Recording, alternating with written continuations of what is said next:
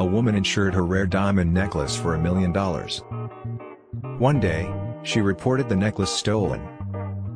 The insurance company investigated and found no evidence of a break-in or theft.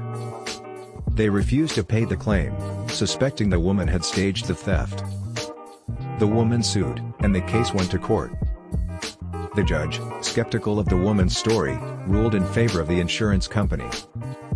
However, the woman had a trump card. She had secretly recorded a conversation between her and an insurance representative, who assured her that even if the necklace wasn't stolen, they would still cover the loss.